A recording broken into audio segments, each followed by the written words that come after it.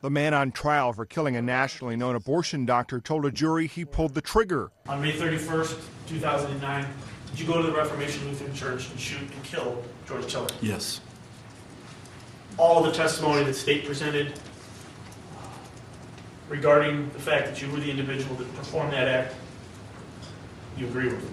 That is correct. You accept that as fact? Yes. In fact, Scott Roeder has never denied that he walked into a Wichita, Kansas church and targeted Dr. George Tiller. At length, Roeder's attorney asked him about his beliefs on abortion. From conception forward, it is murder. It is not man's job to take life, or it is our Heavenly Father's. In a November interview with the Associated Press, Roeder was unapologetic. Even if one changed their mind, it would be worth it. But the judge dealt the defense strategy a blow.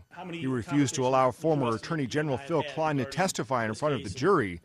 The defense had hoped to show Roeder based his actions in part on Klein's belief that Tiller was breaking the law in performing late-term abortions. The move was a potential step toward a lesser conviction of voluntary manslaughter. The judge said allowing Klein's testimony would be inappropriate. He later ruled the jury can't consider manslaughter. Matt Friedman, The Associated Press.